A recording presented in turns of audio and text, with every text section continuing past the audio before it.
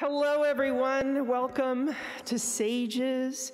This is a talk for our adult surgeons. So many of you come out of residency, go into practice, and you continue to operate on patients under 18. And this group of distinguished pediatric surgeons is the SAGES Pediatric Committee, and we are here to give you some tips and tricks and some safe ways to continue taking care of the under 18 patient in your practice.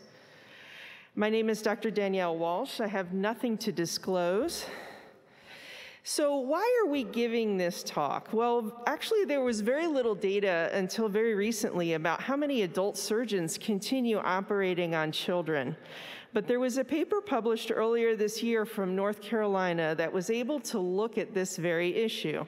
And they looked at all surgical hospital discharges, including ambulatory surgery for patients under 18 years of age, and cross-checked the billing physician by their specialty. And they defined a pediatric surgeon as anyone who had a fellowship. And what they found is 44.6% of the cases were done by a pediatric surgeon, but 32.5% were done by general surgeons. And so the purpose of this talk is to help support our general surgeons in caring for those patients. When they looked at the type of cases that were done, the younger patients were largely done by our pediatric surgeons, and the general surgeons were taking care of a largely older and adolescent population. Surprisingly, more cholecystectomies are done in patients under 18 in North Carolina by adult surgeons than by pediatric surgeons.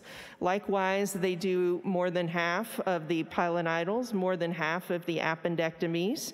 They do nearly half of the gastrostomy tubes, and a smaller percentage continuing downward, but even 11% of pyloromyotomies are done by adult surgeons. And so with that in mind, we're going to talk a little bit about how to choose the right location and the right surgeon for the child.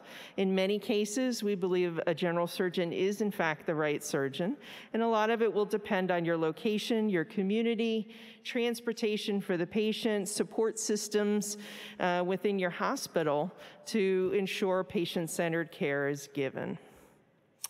And so with that in mind, we'll have some talks today. The first will be on pediatric hernias by Dr. Stefan Schultz. Next, we'll go into fundoplications, biliary disease, pyloric stenosis, appendicitis, and an overall talk about safe systems of surgical care. We hope you'll enjoy this, and at the end, we'll open the floor to any questions you might have about how to implement this in your practice.